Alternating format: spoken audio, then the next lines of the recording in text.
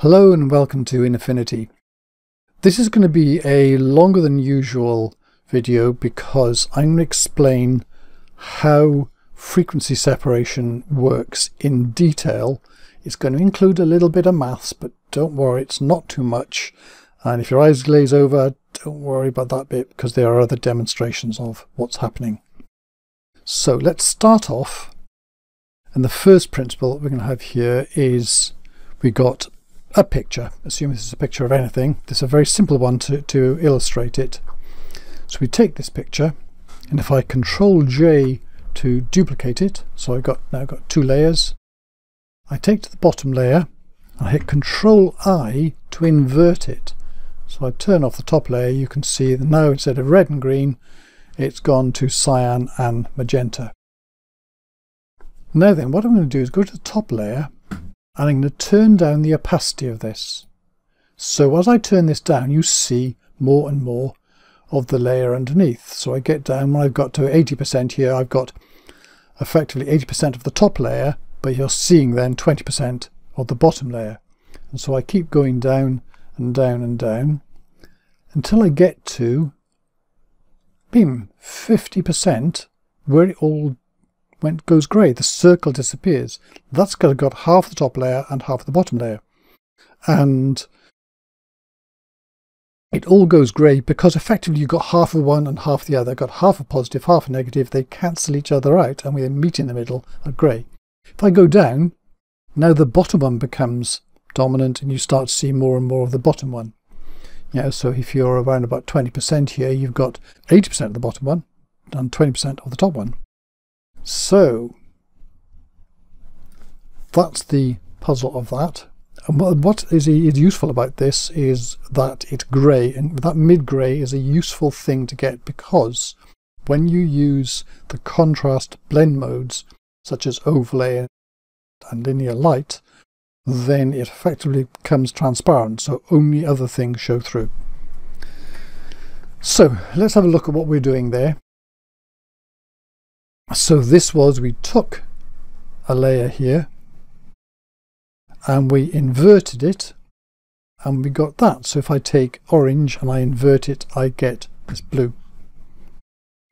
And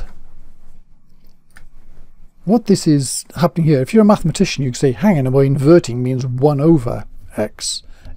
In this situation, in this stuff, in video editing, photo editing, it means taking 1 minus. And you get a kind of inverse. And it's because if I got 100% of the possibility of that colour, if I got x is this amount, then this bit up here is 1 minus x, because 1 is 100%, because 100% is 100 over 100, which is 1. I then take this one, which is the top layer, and I bring it down to 50% opacity. So this is the turning down opacity. So I've now got mathematically x over 2, so half x. I then take that half x there. When I've got that half x on the top layer, on the layer underneath, I've got 1 minus x here, which is the layer underneath, the inverted layer, but half of it, so it's divided by 2. And this comes out to a half if you do the math. It's like this. X over 2 plus 1 minus x over 2, which is this plus this. Because they both got 2's on the denominator, you can put the 2 on the denominator there and just add the tops. So it's x, the numerators, x plus 1 minus x, x plus 1 minus x. The x's disappear, x minus x is nothing, leaves you 1 over 2. And the colour half means grey, which means it's always going to be grey. Because this is applied in the editor to red, green and blue. So you've got half green, half red, half blue, gives you automatically that mid-grey. Let's do a reminder of how we do a frequency separation manually, because we're going to go through it in detail afterwards. So I take a layer like this, hit Control J to duplicate it, turn off the top layer for now, then on the bottom layer I'm going to put a blur on it, a Gaussian blur, and then I turn this up the normal amount until it's kind of, you're losing the detail. So that will do for that. Now that's going to be my blur layer, my low frequency layer effectively. Then Control J, I duplicate it. Then Control I invert it. So this is the inverted version. So now I put on the top layer above that, and I turn this down and down and down, and this is where it goes towards grey. And we get to 50% and it's grey, but you can see this other shape here. So what's going on there? Let's go back to the original one to have a look at this. So if I got this top layer, which was red, and we had this, take that off for a moment, and the bottom layer, which is the inverted one. If I'm going to paint on that inverted layer, so let's take a paintbrush and I'll paint a colour on here. So now I've made the bottom layer different, like I've got in frequency separation. I've got the bottom layer is blurred and the top layer is not. Now if I go back up to the top layer, turn it on, turn down the opacity to 50%, and as I go, everything goes grey except for this bit that I've drawn, and this is the bit on the bottom layer that's different, that's standing out, and this is the blurred bit, and this is how you get the where the edges are, because the blur only appears on the edges, and this is the principle that's being used. So let's have a look at that in that simpler terms. So I take a layer here, which is my original, and I blur it, and that blurs along the line here, because if you try to apply a blur in the middle of a solid colour, you don't see any difference, so it's only locally blurred there. Then I take that blurred layer, copy of it, and I invert it, and that was that middle layer, and so now the orange goes to blue and the cyan goes to that red colour, and the blur is in between. Then I take the original layer again, which was the top layer now, and I bring it down to 50% opacity, so this is now transparent. And then I combine these two here like this, and because this one is now 50% transparent and sits on top of this, I can see 50% of one and 50% of the other. And this is where I get that grey, where they are, the solid colour is one above there, the positive and the negative, but where they're different, I'm getting this effect down here. And so it's getting that line there because there's this line effectively here and the blur around it.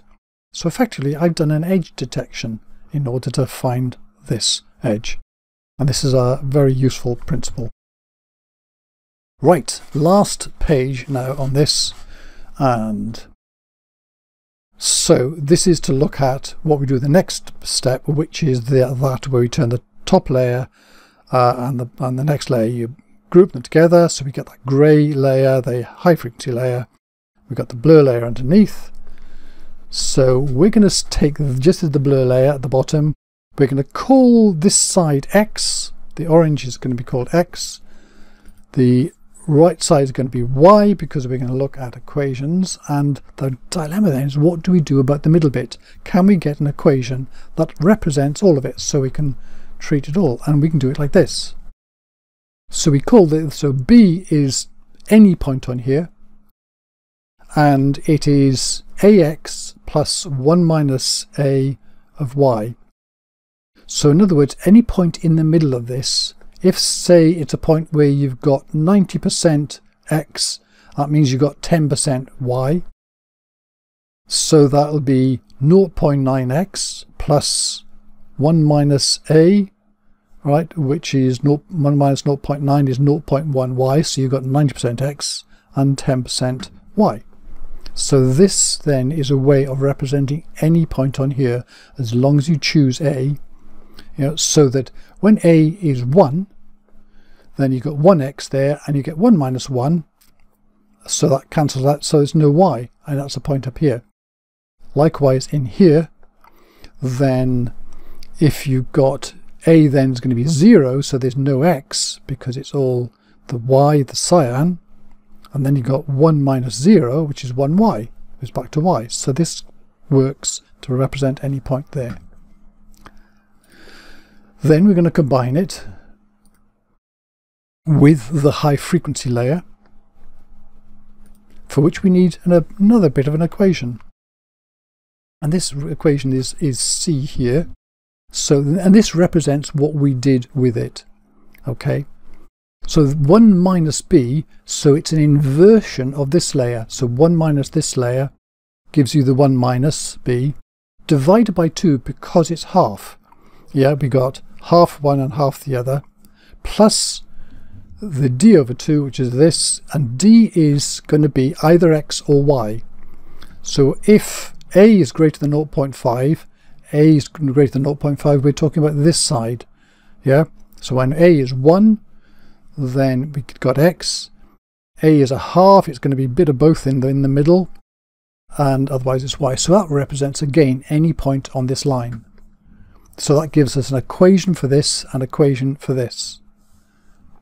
So then when we put them together with the high frequency layer, the low frequency layer, and we combine them with a blend mode of linear light, we get back to the original. The equation for linear light, which is used in any combination, is effectively B, which is this base layer here, plus 2 times C, and this is sometimes called the blend layer, the top layer, minus 1, and that's what we use. And then the final bit is this, which is doing it slowly, so it's not as bad as it looks. So if we take the bit where a is greater than 0.5, so we're using x for d, so it's only x in there as opposed to y, everything else is the same. So we got b, which is this ax, and we just multiply out this bracket, so it's plus 1 minus ay. So ax plus y times 1 is y minus ay here, so ax plus y minus ay, that's b. Which from there, then plus 2 times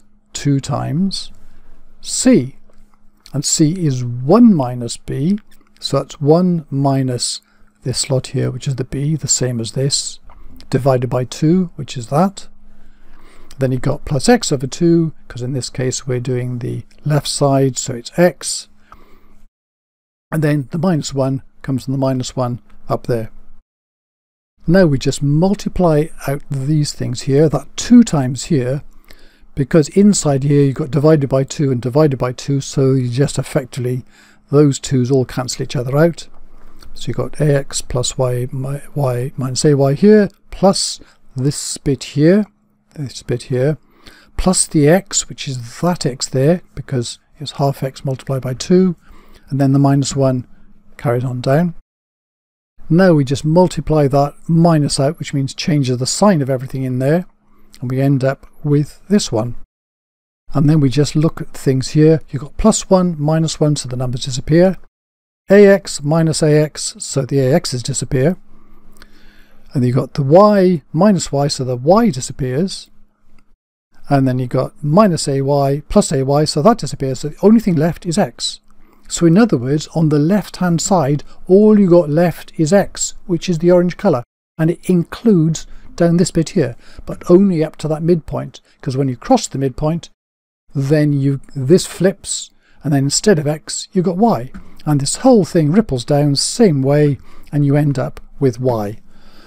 Whew, there you go.